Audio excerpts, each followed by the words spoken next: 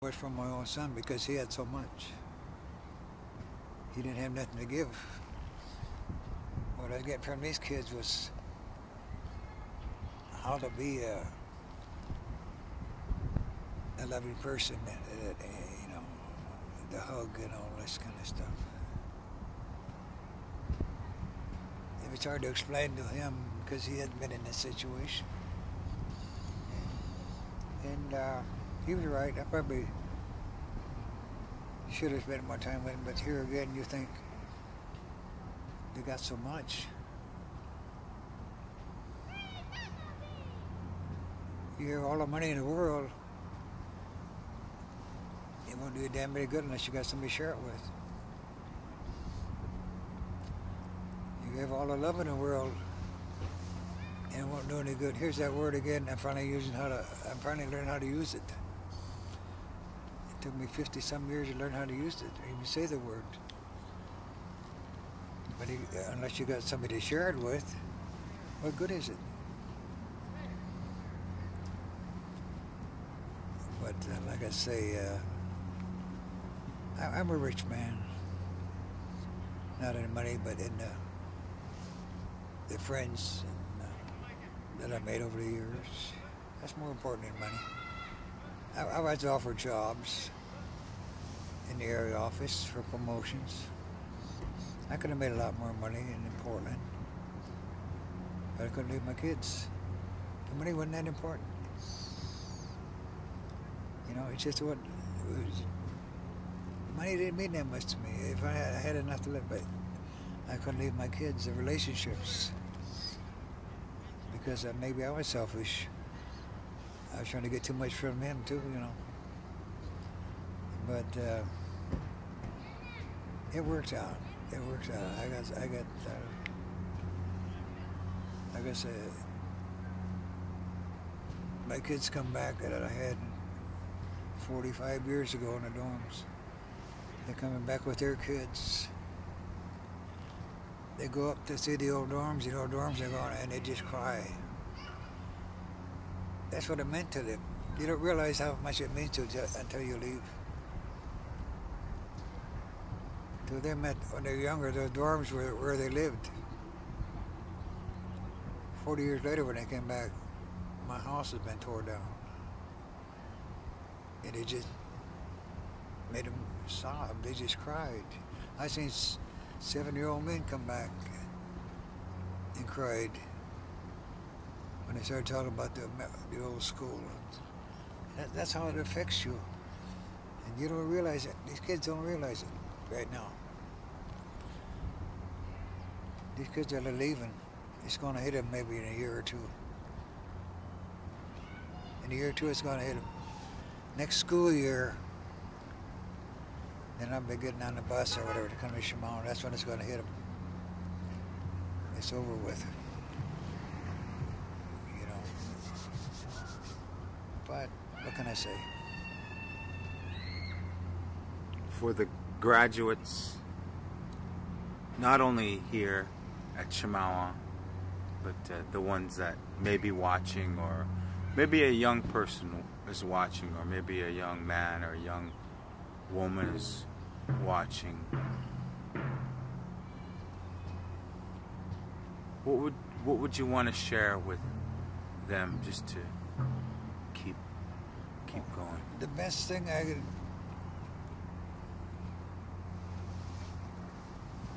The main thing is, number one, if you're got self-pity, get rid of it. Self-pity is a disease, just like being alcoholic. I had it for 50 years, I'm still fighting it. I gotta fight it every day. So if you think you gotta get past that, build yourself up, get some self-esteem. But the main thing like I used to try to tell the kids, self-pity, low self-esteem leads to what? Drinking and drugs leads to what? Death. Get past it. You do it now.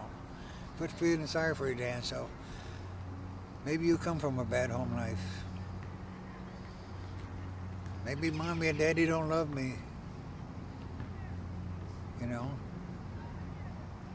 Get past it. That's going to drag you down.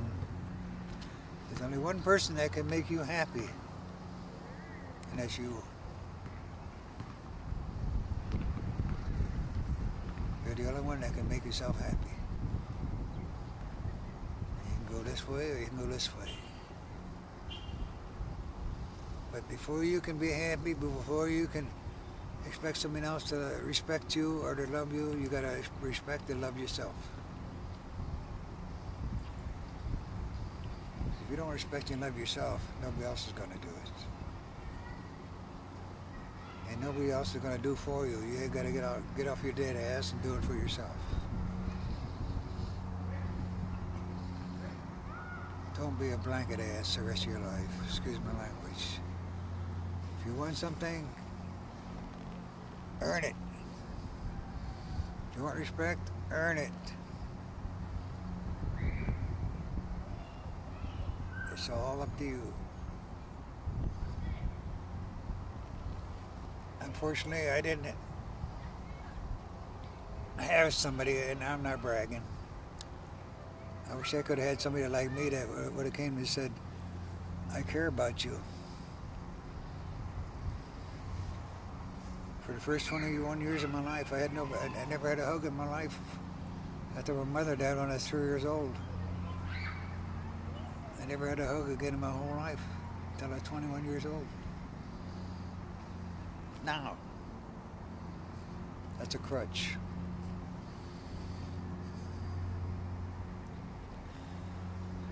That's what old Don used for a crutch.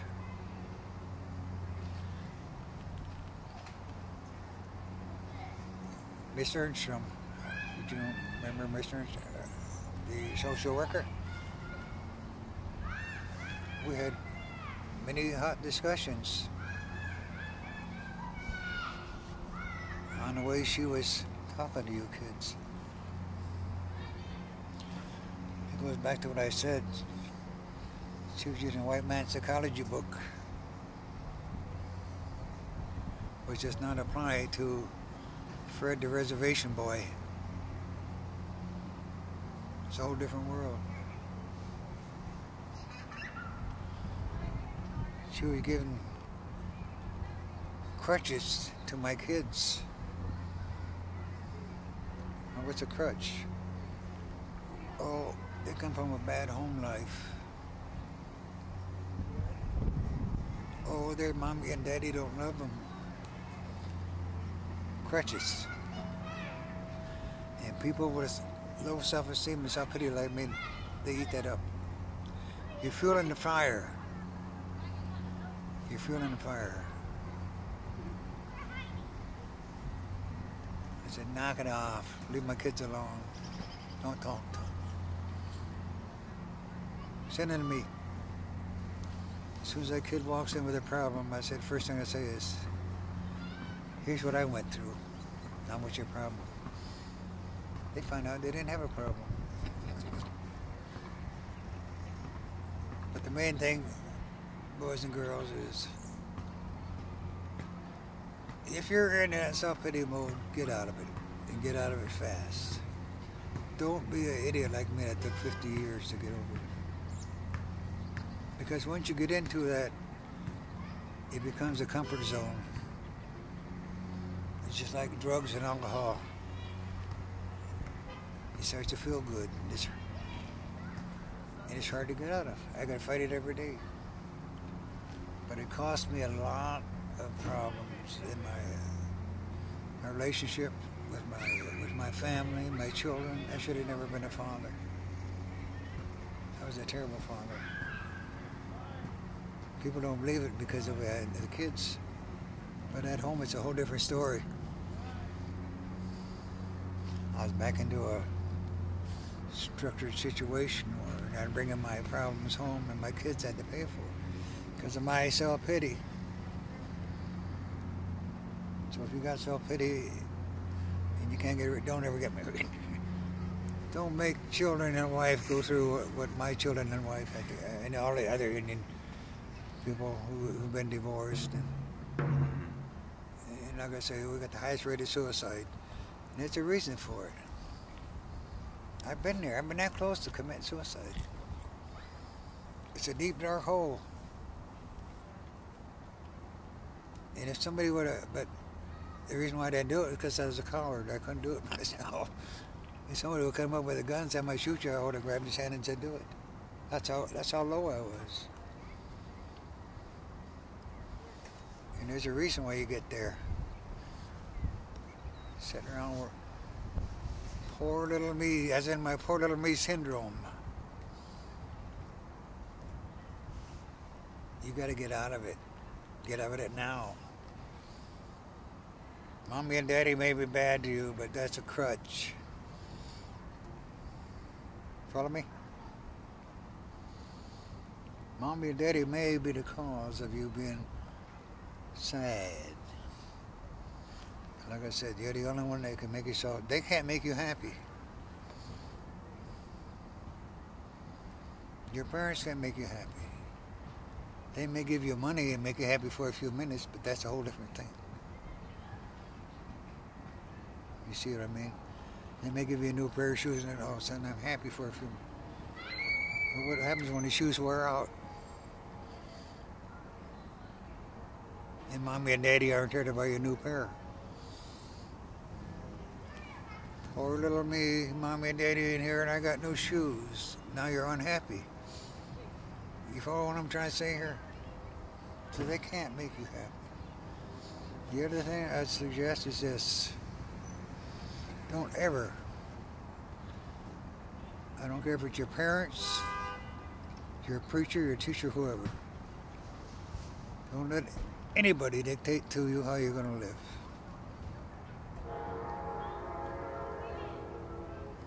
Follow me? You decide. This is what I want. This is what I want to do with my life. And then with everybody else. If you do what they want you to do, you're going to be very unhappy. Like I said, they can't make you happy. They can make you unhappy. If you buy into what they're trying to sell you. My biggest problem with my kids here was I had a boy. He had a lot of problems. Mother was an alcoholic, lived with grandpa and grandma and aunt, whoever took him in. And we had an excellent horse program here, and he came to our program. It took me about 6 months before to bring him out. And this is how, excuse my language, how stupid the counselor was and my partner. We had to get permission to take him off campus to horse sales and stuff. So they brought him down, and the two idiots left the door open. He was sitting outside the door. He was doing good. He took over the horse program. I brought him out of his shell after.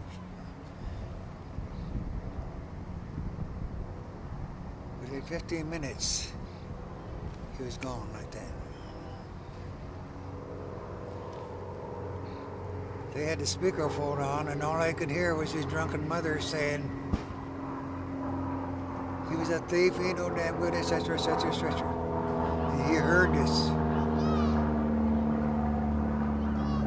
And he bought into it. That's what I said before. He bought into it, so he let her drag him back down.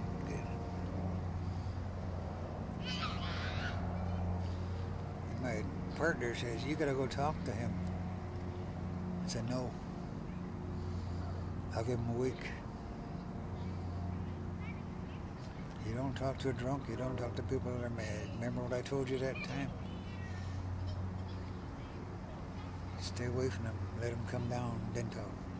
But I went back to it, it's just like I told you. So poor little Wesley, he heard his mother run him down. His mommy call him bad names. And poor Wesley sent here feeling sorry for himself because his mommy called him bad names. I said, get over it. You can't let her bring you back down again. That's what I'm trying to tell young people. Don't let anybody bring you down. I always tell them to go to the mirror. Every morning you get out of bed, you go to your mirror, you look straight in the mirror and you say, I'm somebody. Don't just say it, mean it. Every day, I'm somebody. And don't let anybody else ever tell you you're not. Because if you do, don't blame them, blame yourself. 95% of the problems that we have in our life, we bring on ourselves. Think about it. I'm an old man, and when I look back, I had 95% of the problems I had was because of my low self-esteem, my stupidity, and my stupid temper. My fault, right? But it took me years to admit it. And once I admit it, now I feel good about myself. I don't care what my wife thinks about me. I don't care what my kids think about me. A lot of times they hold grudges. 20 years ago, remember you did this and this and this? Well, I am trying to change. I'm working on my temper. I'm working on my self-pity. But you don't do it for your wife. You kids don't do it for your parents. You do it for yourself. You do it for yourself. I did it for myself. And when somebody says something, I tell them, I'd argue with them. Now I say, you're not going to ruin my day. You can't ruin my day. I'm not going to let you. You follow me? The only one that can ruin your day is you. The only one that can run you down is you. They're using the mouth, but you're the one that are letting them in. You're the one that's letting them in. You're not gonna ruin my day. And walk away. Who's the winner? Who's the winner here? If you want to be a loser, go ahead and be a loser, but don't blame anybody else but yourself. Sure, I went to boarding school. I got the hell beat out of me when I'm 6 years old. Sure, I lost my mother when I was 3 years old. Sure, I had an ugly stepmother. But you know what? When I look back on it, I'm the one that's at fault because I waited for 50 years to get past it. I could have done it when I was 25 or when I left to win the service. But it felt so good to be in that self-pity mode. It's hard to get out of because it's addictive. You see what I mean? So you young people, get out of it and get out of it fast. Because it's going to ruin your whole life. You think drugs and alcohol are bad. You get drunk, you pass out, you're not going to remember anything for a day or so. Self-pity's with you every minute, every day, every hour.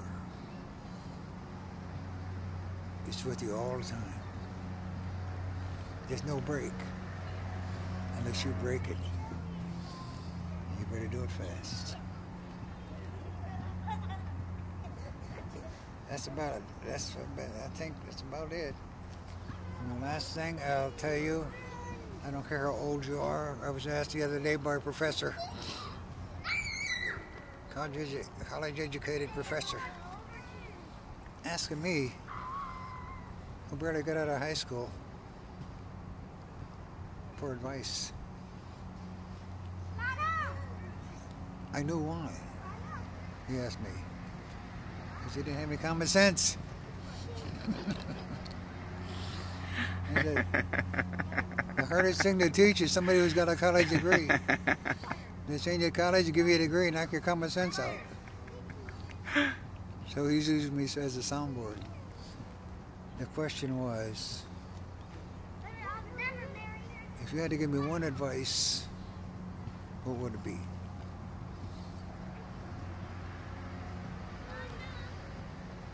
I said, you gotta be willing to change.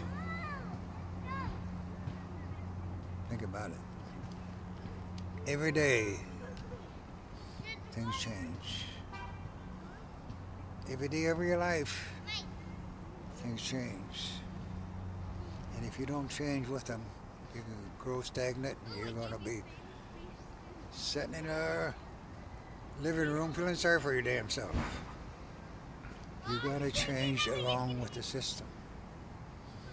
No matter what it is, no matter how old you are. You got to be able to change with the system. Grow. It's not, the only change is growing with the system.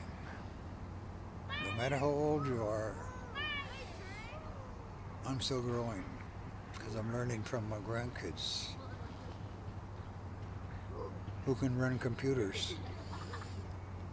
I'm still using a pencil.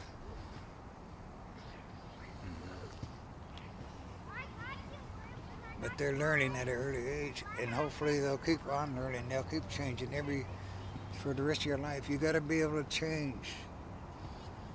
Unfortunately, this is why we got so many suicides and so many alcoholics. Because, like me, they weren't willing to change. And look where they are now. Many of them are dead and in prison, whatever. You gotta be able to change to grow. That's part of growing. I don't care if you're 90 years old, you're still growing up here. You're gonna lose a lot of it. But you young people, change. Don't ever forget. Change. Two things I'm gonna leave with you. Get over to self-pity and remember to change, or you'll be stagnant the rest of your life. That's it. Fred, I'm proud of you. So good to talk with you. Thank you. I gotta admit it. If it wasn't for me, it'd be nothing.